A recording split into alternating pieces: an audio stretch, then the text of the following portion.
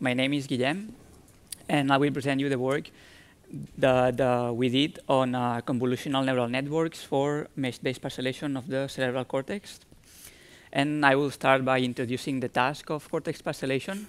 So there are different areas in the cortex, and these areas are involved with our cognitive processes, like visual processing or language processing or social interactions. And one challenge in understanding how the cortex is organized is to be able to create a map of these areas in the cortex, or in other words, to be able to parcellate the cortex into meaningful areas. And then what we propose to do in our work is to parcellate the cortex by operating on in vivo mesh reconstructions of individual surfaces constructed from structural MRIs, which are called cortical meshes. Then a cortical mesh is a common coordinate system that we can use to represent data coming from different neuroimaging modalities. We can represent data from different features, and we can represent data from different individuals in the same mesh structure. This means that we can co-register data from two different subjects into the same structure, which later facilitates the processing and comparison between different individuals. And therefore, these kind of cortical meshes are commonly used to study structural and functional patterns of healthy brains, as well as studying abnormalities on psychiatric or neurological conditions. And what we propose to do here is to parcellate the cortex by operating directly with these cortical meshes. So there is some previous work on this topic.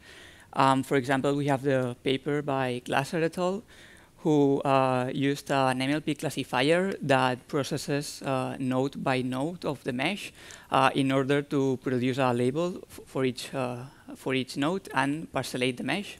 And then there is also the work by Jacobsen et al., who used functional connectivity templates at each vertex, and then compares these functional connectivities against functional connectivity templates computed from the training set. And based on this comparison, a label is assigned to each mesh. However, these two approaches do not fully exploit the underlying mesh structure of the data, because they are operating in a node-by-node basis. They are processing each node independently. So we want to use some kind of architecture that can process end-to-end from a mesh input up to a mesh segmentation. So we have seen how deep learning approaches excel at many different tasks. And one of these tasks where deep learning is very good is at image segmentation, which is very similar. Actually, it is an analogous task to the task of mesh parcellation. But rather than operating on 2D images, we want to operate on meshes.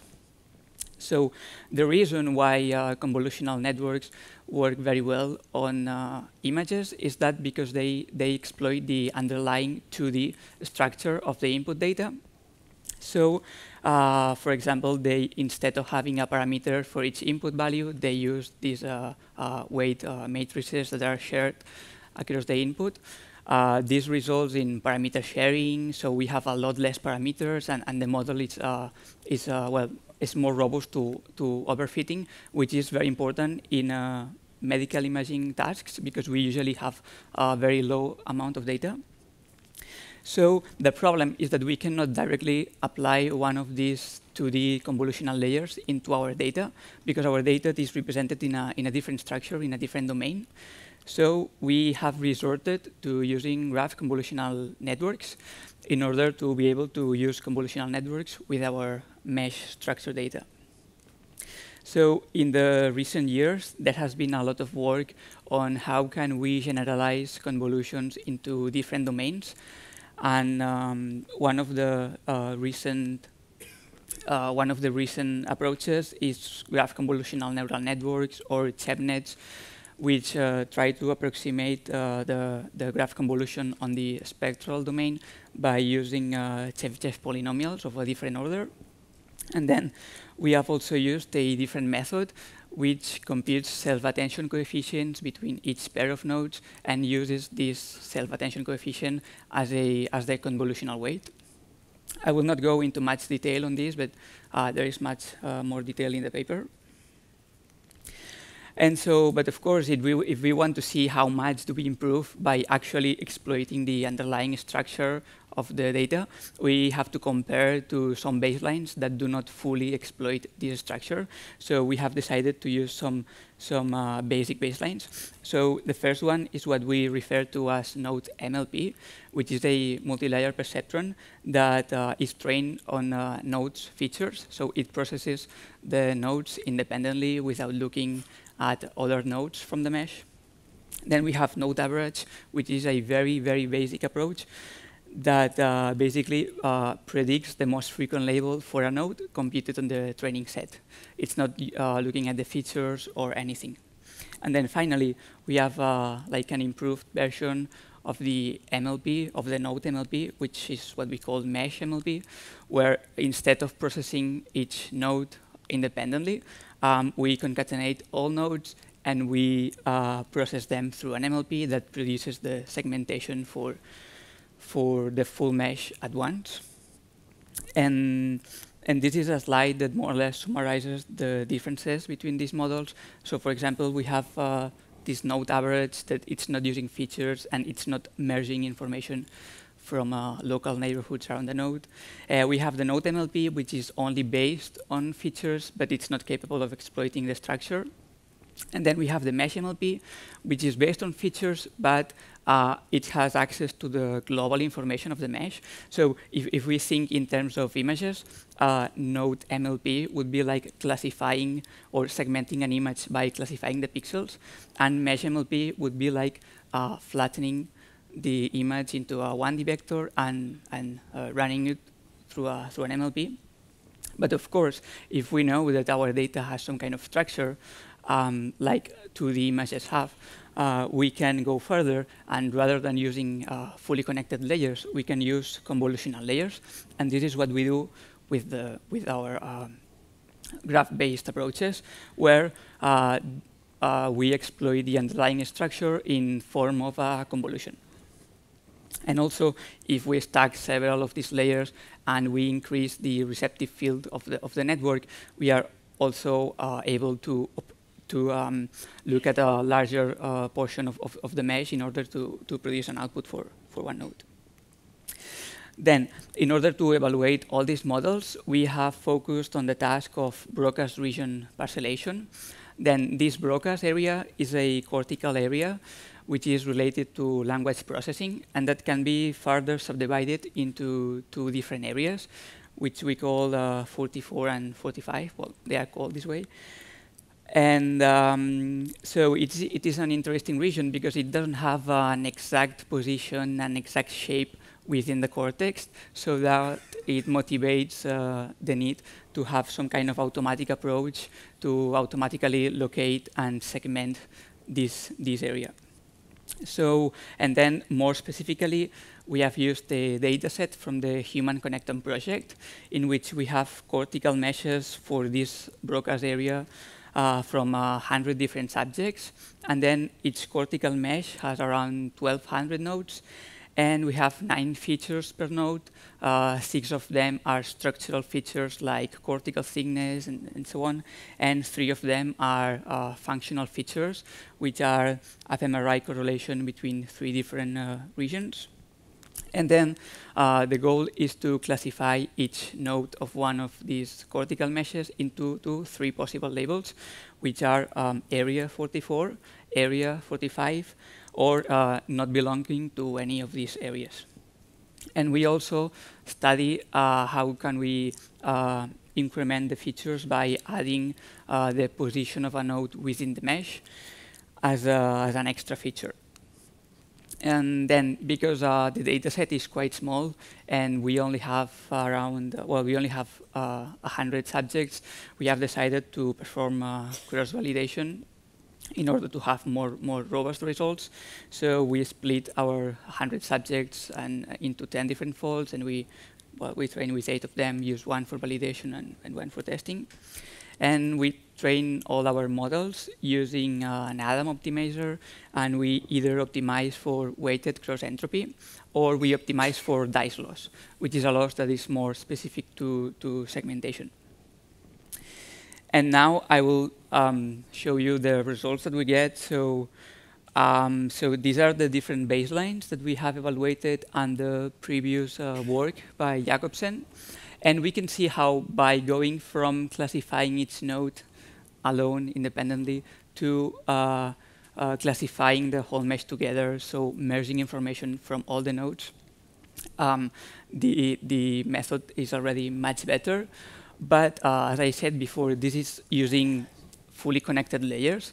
So if instead of using fully connected layers, we use these graph convolutional layers to as the layers in the forward pass, then we can see how we again outperform the baselines by exploiting this structure, and we can also see how we outperform the previous work by Jacobsen. And we can further improve the scores a little bit if we introduce the position of a node within the mesh as an extra feature. And so besides these quantitative results, we can also inspect the actual segmentation produced by the different baselines and by the graph convolutional based models. So for example, so this is the ground truth for 2 subjects and the parcellation for this broadcast area. And for example, we can see why node MLP is so bad. I mean, we can see that the low score is very bad because the segmentation is actually pretty bad, whereas the other models are a bit better. But for example, if we focus on, take a look at this yellow area here, we can see how the other baselines tend to overestimate this area, whereas our graph convolutional based models do not suffer from this issue, and they provide more accurate segmentation.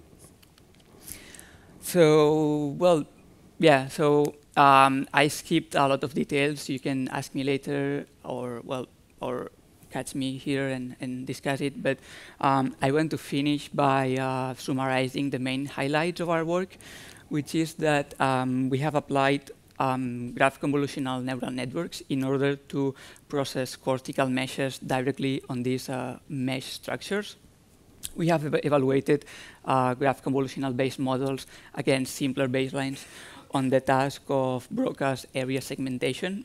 And we have empirically seen both quantitatively and qualitatively how graph CNNs outperform the other baselines and the previous work. And yeah, thank you all.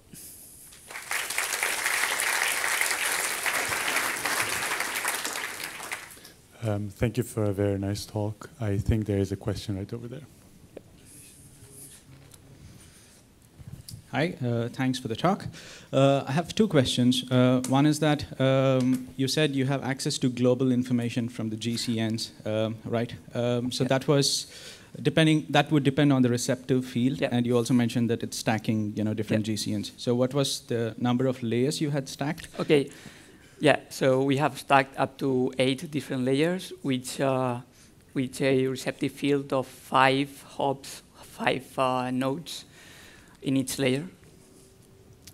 Okay, all right. So the second part is you also used attention-based networks, and if I looked at based on the results that you showed, those seem to perform slightly worse than your yeah. normal GCNs. Could you just comment on that? Yeah.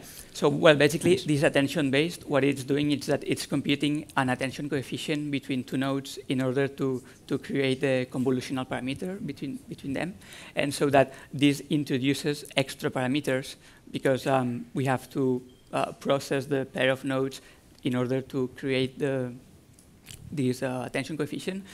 And so the slightly worse result could possibly come from overfitting because we are introducing more parameters. And actually, all these models, like the baselines and also the GCNs, overfit quite a lot to the data. So maybe the extra number of parameters is the reason why it may perform slightly worse. There's a question at the front. Yeah, thank you for the nice presentation. I have a question about the as a baseline. So in the computer vision field, if they care about shape recognition, so they just render the shape in a 3D volume and then have convolutions which can take off the sparsity there. Have you tried something similar, and how would it perform? Oh, no, we haven't tried something like this. We were trying to compare. So the previous approaches that were processing the nodes independently to an approach that tries to just apply convolutions into the main structure of the data. But we haven't applied shape-based models. No, not shape-based. Just render the whole thing into a volumetric representation, and then just a standard volumetric segmentation. And the only thing what you can do then is you can use sparse kernels, which use the sparsity of the data set, and then you can work on extremely large data. Okay. And this works, at least in the computer vision field, much better than anything which works on the meshes directly. So it would be interesting to see how it actually, it will be very interesting. It will be a great addition to this. Yeah. Yep. Good. Thank you.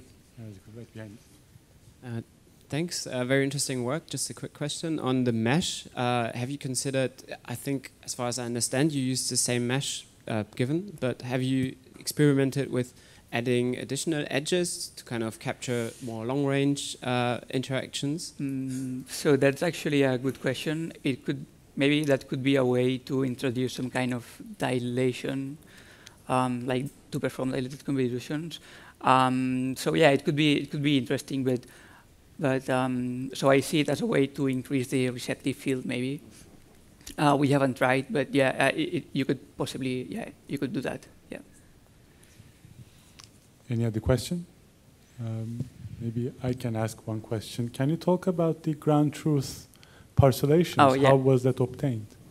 So, well, actually, the parcellations come from the Human Connectome project, and they have been obtained manually annotating the actual parcellations of the regions. If there are no more questions, we can maybe thank the speaker again.